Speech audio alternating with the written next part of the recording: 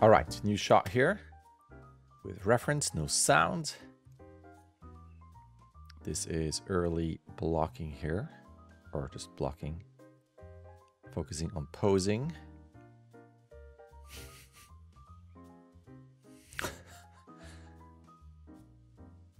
I like it. Definitely a fan of just that elongated moment there. A nice pose for sure. That's all clear too. Careful on like passing poses like this, where I like this a lot. And we're kind of missing it, where I think you can rotate that character around a bit more. And even because of the color silhouette, you can even have that elbow in front of the body, but you know, meaning like the shoulder area, chest area, stomach, and then your arm bend over there, kind of the way I have it here. Totally work, because I like that hand, because that way it's not just ooh, like that would be a nice telegraphing of what he's about to do. So imagine that hand is here and then it grabs or goes for the saxophone. Here I will probably lower it just a bit more to get some negative space there. It's a bit too compressed for me. And then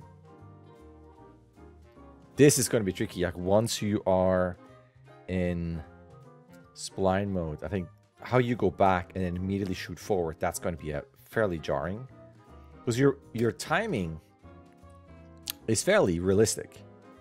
Not saying photorealistic, more naturalistic type of cartoony animation with some push poses, but it's nothing crazy. So but here you're going to have a very strong, oh, what is this?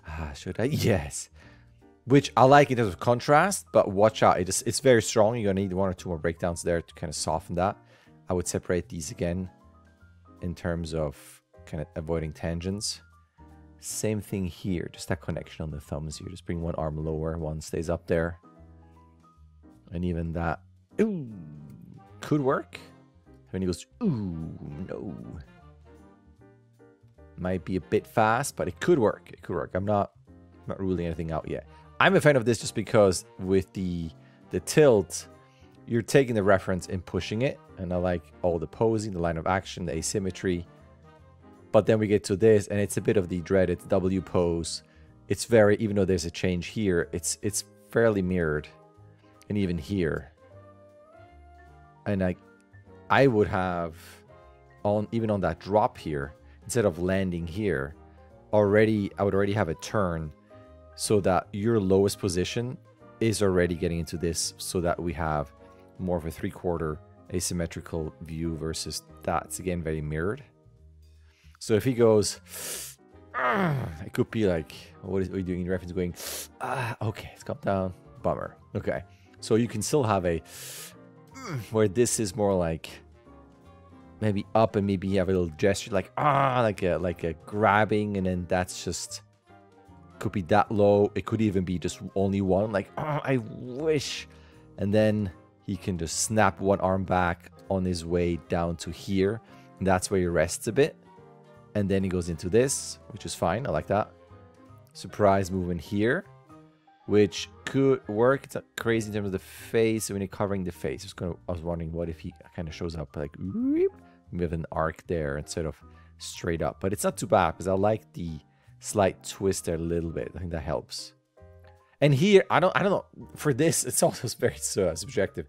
I don't mind the symmetrical nature here and the mirroring of posing. There's just something where it's like, ooh, don't mind, even though we're a bit close here. So you probably have a slight turn in his spine, so this arm is a bit higher, that elbow. Only so that, to me, it seems like, or you can do the opposite. Maybe this way, the way he will grab it. How does he grab it? Then it goes this way. Yeah, to me, instead of going straight up, because it's funny to go straight up like this, where it just kind of appears, the way you have it in your reference. But we don't quite see the bend that you have in your body, where it's like this, like, ooh. And it's a tricky thing when you have something rotated to or away from camera in such a flat pose. So you might consider something where that is the reveal, but by the time he's there, what if he took a step? And he can also be here and have a bit of a, oh, what's over there pose. You can also have a bit of a side pose where maybe here we can see only one leg, but he's a bit more bent over. Maybe where you have a nicer arc, and then we can have arms here, even if it's just a little bit. But even if it's just a tiny bit, so we can bring that elbow a bit higher, that could work. This one, watch out. This is a bit tricky. Given that it's hidden and the bend is so straight, I would try to find something where we're a bit more bent like that. And even here, bent like this. And even that gets a bit muddy in terms of the silhouette. So I would, what is he doing? He goes up straight into this. So that's a good one. So to me, it's just these two poses where you want to show the structure of the arms a bit more. Even here, why not just bend it like Beckham? And if one arm is covered by this, I understand, but one would be just a bit cleaner. That's fine. Of course, I have to laugh at this because I am immature. He's cracking up. And then his last little, oh. This could even have a little bit of a shoulder drop, but... Uh-oh. Yeah, I think that works. You might also, instead of a forward move, it could be a stop, and then imagine he goes, if I play this backwards, he goes, uh-oh. Like, it goes a bit backwards and down.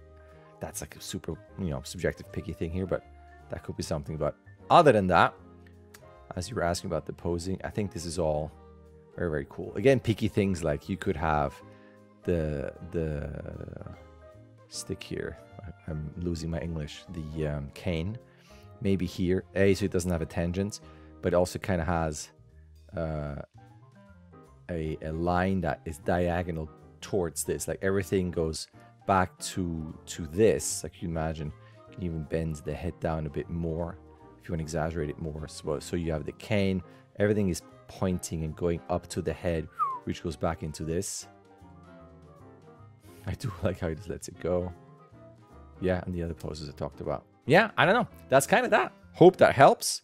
This is really fun. I can't wait to see this planned out. And that's it from me. Thanks. All right. There's an email. You can sign up. You can start whenever you want. You can submit whenever you want. You get 16 submissions. Either way, a like and subscribe would be awesome. All right. Thank you.